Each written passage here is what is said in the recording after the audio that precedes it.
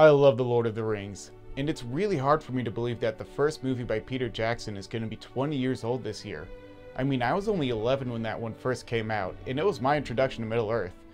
And it was also a movie that would ensure that I would remain a virgin for a very, very long time. I recently listened to The Silmarillion on audiobook at my day job just because that's the kind of nerd that I am, and it put me in the mood for more Tolkien stuff. The world of video games has been really good to the Lord of the Rings trilogy. I mean, the games that came out alongside the movies were really fun back in the day, and the newer games have been pretty cool too. But the game I decided to play was Lord of the Rings Aragorn's Quest.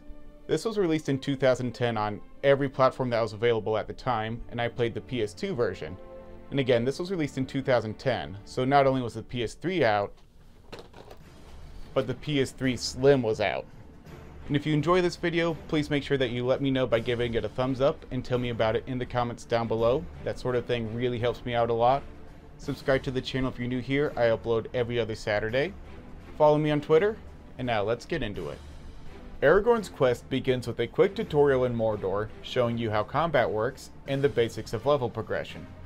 Then Aragorn squares up against Sauron in an epic 1v1 match. An event that never happened in any of Tolkien's work anywhere ever. Only to have it be revealed that this is all happening in the imagination of Sam's children as they're playing. And seeing as how they're getting everything wrong, Sam decides that he should tell them about his adventures with Aragorn. So basically, all you're doing in this game is playing through the movie trilogy as Aragorn with weird graphics. The art style of this game is one of the first things that stood out to me. Everyone looks like they've been morphed into cheap dollar store versions of themselves. I mean, look at what they did to Gandalf. Look at Gandalf! He's beautiful. And even with how stylized everything is, it's pretty obvious that this is intended to be in the same universe as the Peter Jackson movies. The game looks and plays very much like a Diablo 2 clone. Gameplay is focused on exploration, finding items to upgrade your stats, and leveling up. You get an ability point every time that you level up, which can be used to upgrade your special abilities.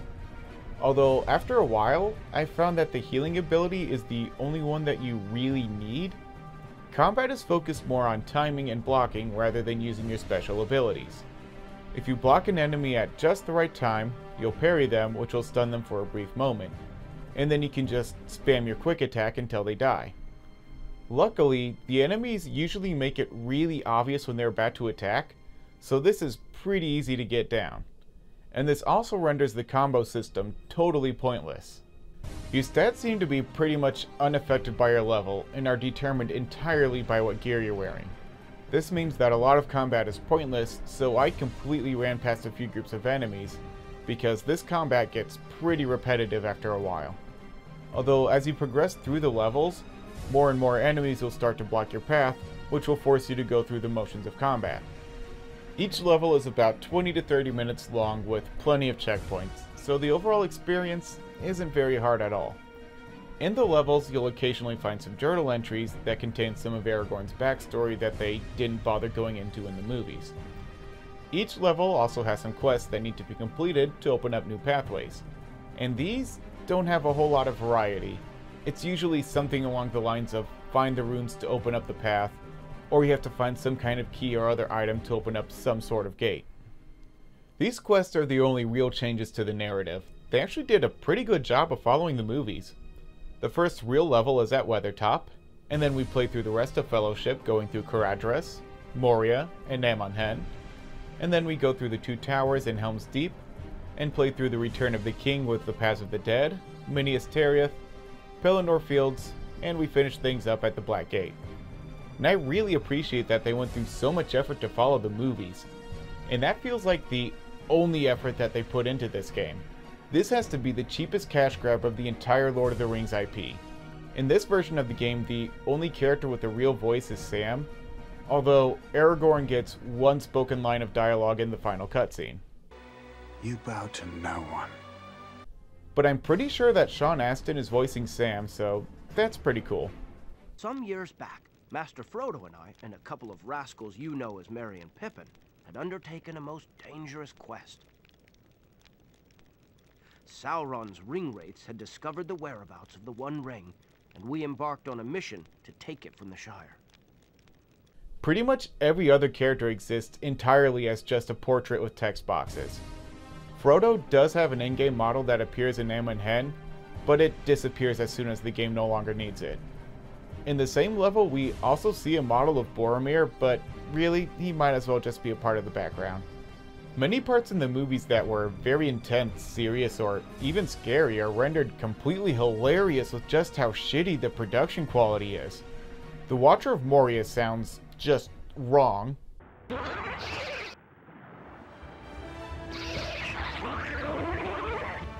The Balrog in Moria sounds like a human made the sound effect.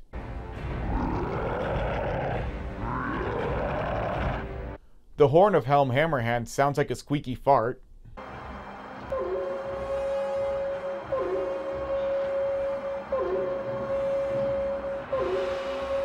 This troll sounds like a pig having an orgasm when it dies.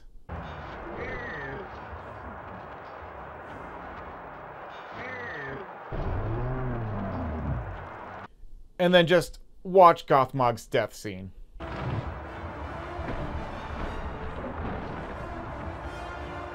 Aside from the main story, there is also an arena mode, which is just a survival mode where you have to fight off wave after wave of enemies. Although surviving each wave of enemies isn't enough to clear a level in arena mode.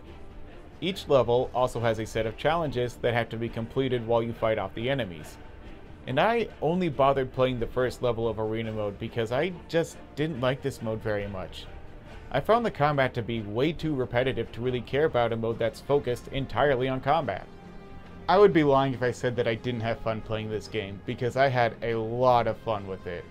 It gets all the right things wrong and all the wrong things right. Now, this was a multi-platform release, so there is a version of it on pretty much every console that was available in 2010, and the PS3 version is advertised as being compatible with PlayStation Move. And I've never had PlayStation Move, but I wish that I had it now, because there is no way that that was any better than what I played for this video. Thank you so much for watching this video. Please give it a thumbs up if you enjoyed it, and let me know about it in the comments down below. Subscribe to the channel if you're new here. I upload every other Saturday. Follow me on Twitter, and I hope to see you next time.